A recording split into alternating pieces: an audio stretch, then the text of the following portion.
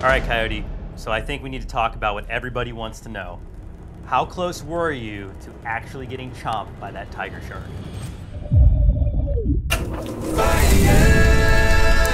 A fire on the mountain.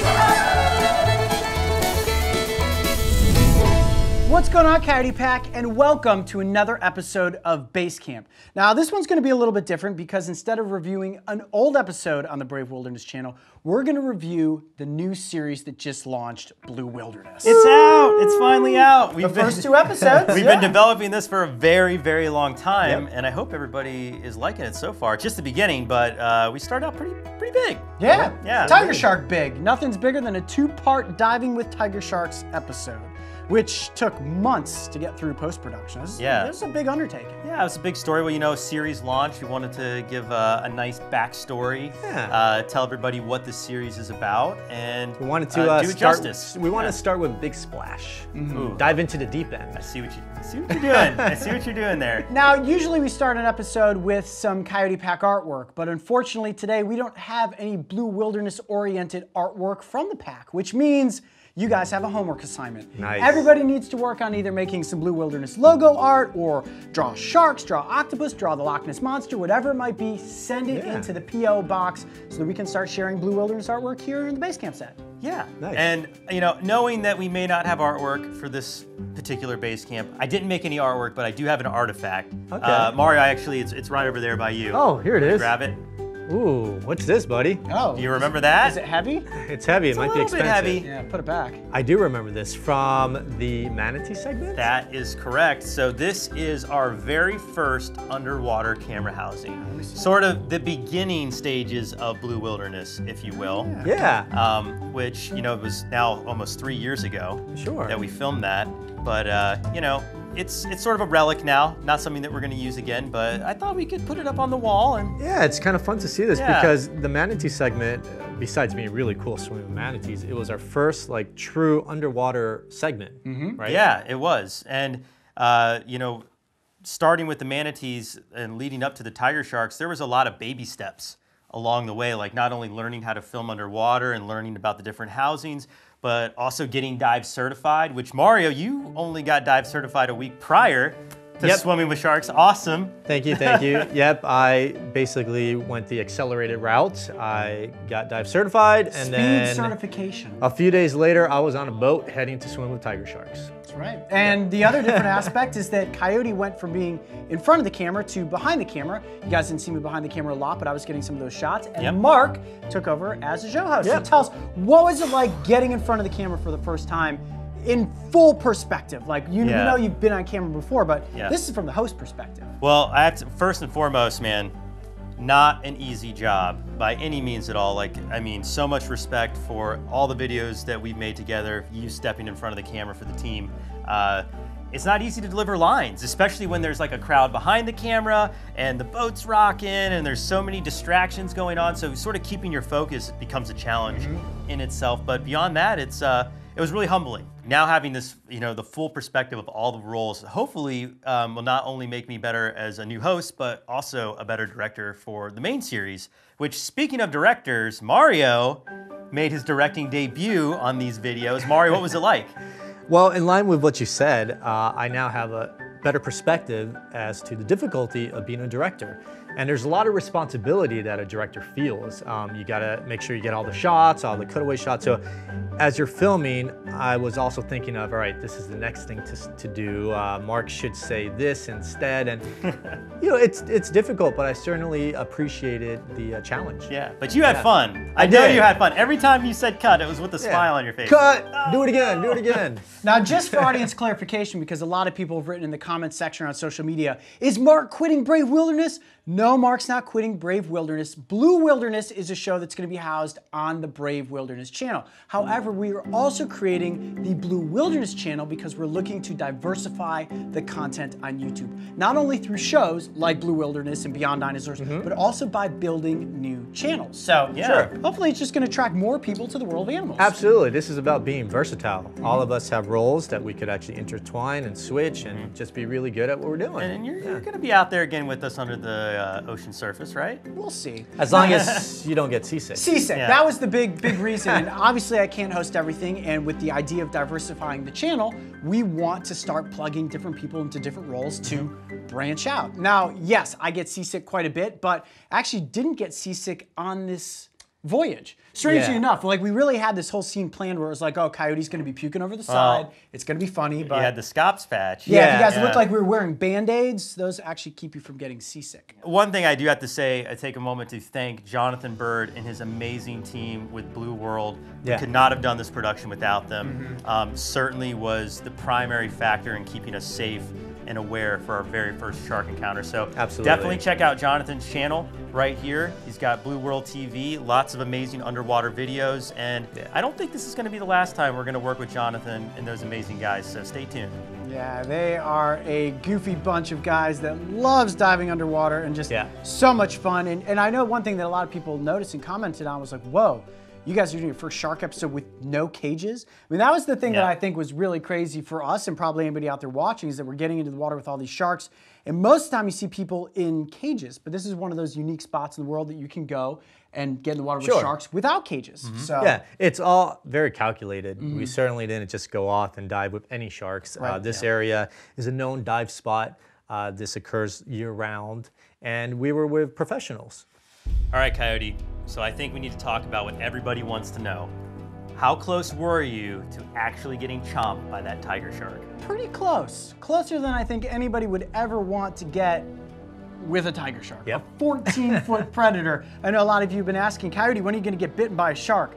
Never. Certainly not intentionally, but this was close. That was close. It was very close, and I distinctly remember underwater after it happened, everybody was looking at each other like, did you see that? And everyone, I think we got like 4 different shots. Everyone's like, oh yeah, we saw. Good thing all the cameras were rolling to get the shots. So we have the footage here today. Yeah. Why don't we take a look at all 4 of those clips, and then we can examine just how close things actually got. Perfect. For Let's watch it all through once first. Here we go. All right, so big tiger shark's coming around. You're filming. Oh, oh. So that was kind of tough because you were blocking the camera there, so you really couldn't see how close. I like you how got. I went right back to like, oh, and I'm just filming now. Oh, that was commitment. I think that was my shot. I think this is Jonathan's shot. Yeah, this is the close one. That one you can actually You see how close you got. I really had to pull my arm back, and good thing he drifted off to the side. And I just continue to get the shot. And that's your shot. This is your shot. She kind of blocked, but boom. Oh man, you can definitely see under the shark's nose. Yeah. I had to kind of lose my hold on the camera at one point. Look at you. You're like. I'll tell you what, my heart was racing at that point. Like, we know, Coyote. We know. All right. You know, looking at it in slow motion without the dramatic music from the episode, you know, you may not know how close that was, but I think down there in the moment, we all knew. Well, here's what happened. What we were instructed is that when sharks come straight at you, you hold your ground, right? The sharks will almost every single time drift off to the left or right. We experienced this with all shark species. Like, we would stay there and the shark could come at you, almost like a game of chicken, and then it would go whoop. I think this is an important point to make too, because when we first got down to the bottom, the sharks are very cautious. They're very apprehensive. They're not like coming in right away and making a beeline for you. Like, they're actually gonna scope you out first before they even think about getting close for the camera. So actually, when you get down there, you're hoping the sharks get closer to you. Right. You try to remain calm and still, so hopefully you can get that epic shot. Right. But inevitably, they do get confident, and they get closer and closer and closer and closer, and then the contact comes. And certainly at a point where they're in an experience where they're feeding and they're like, oh, maybe this person has something for me, they're gonna come over and check it out. Yeah. Certainly, yeah. And that's a great situation or a great example, maybe not so great for you, but of that shark coming up, approaching very slowly. It wasn't like just going fast and mouth open. It was approaching slowly. And when it bumped into you, you did something where you accidentally touched kind of the bottom of his snout. Yeah, I don't think it was, I think it was like this. Yeah. Because you got caught off guard. Well, he bounced off the front of the camera and the shark was so close at that point, I couldn't really see what was happening. It was just like, whoa, the shark didn't go to the side. You can see right here. You can see there. The way that I had put my hand up, because I couldn't see through my mask and you could see all the bubbles in front of me, once that shark collided with the camera, I didn't know where to put my hand. I couldn't see where I was putting my hand, so I hit the underneath part of his nose, and he came up. You could see his eye roll back and the white come over. So the teeth come out. He was ready to bite. Yeah, essentially you just triggered a feeding response. Right. Because the professional feeders, when they actually have the sharks approach, they put the fish underneath their snouts. Right. Because as we know, sharks have the ampullae lorenzini, all these receptors around their snout. As soon as you touch one of those, they're gonna open their mouth reflexively, right? I should have put the camera into his mouth. You should have. Just giving him something to eat. I'm just glad you didn't get bit. I mean, what were you thinking in that moment? Explain, because you know, when you're down there, like, you know, after this is all done and we're looking at the footage now, it's easy to be like, oh yeah, man, it was no big deal swimming with sharks. But like when you're down there, you are on guard. Yeah, and when you're looking down the little viewfinder of a GoPro camera underwater through a dive mask, everything's disorienting. So what I saw was the shark getting that close. In the moment that I was like, oh, it's hitting the camera, I started to move, and then those bubbles came up, just like in Jaws or something, like, yeah!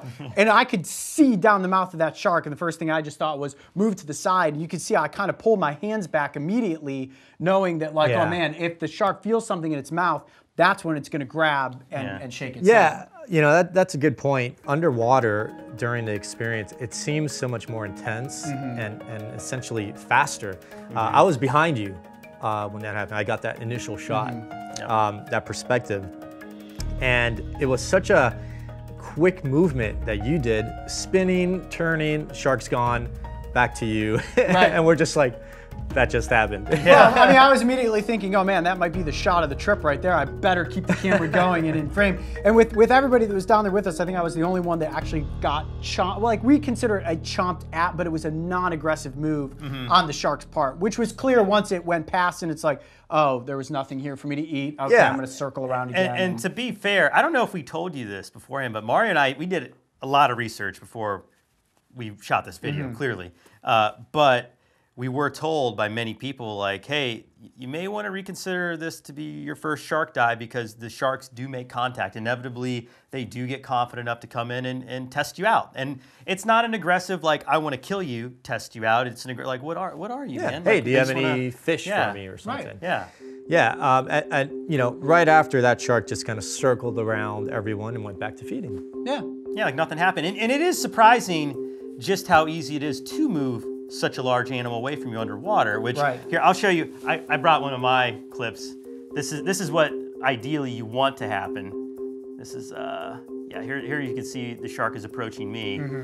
And you want to keep your palm down and push the shark away from you. See, there you go. So there you go. And then just push it away. You made your move a lot quicker. I let the shark run into me, which if I had earlier on been like, I mean, my low angle too, I think I was at a disadvantage too, right from the start, being as low as I was and not really having anywhere to go other than hoping, all right, the shark's but yeah, that's exactly, Mark put his hand on top of the shark, kind of pushed down. He didn't trigger that response, which is reflexive, right? Of opening the mouth, But I have to say, I think the big takeaway from all of this is that those sharks are super intelligent and amazing to be around underwater. Absolutely. Like, I honestly can't wait to go back and do it again. It was fairly surreal to be in the water and then having these massive predators just kind of pass right by you.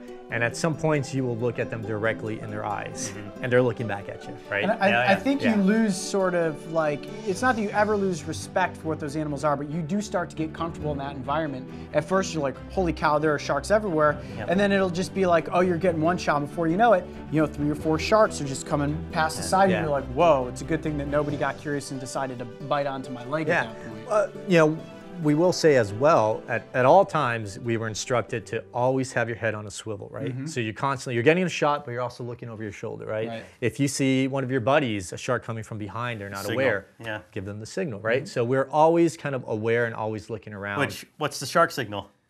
Shark! Shark! How about, what if it's a tiger shark? Big shark!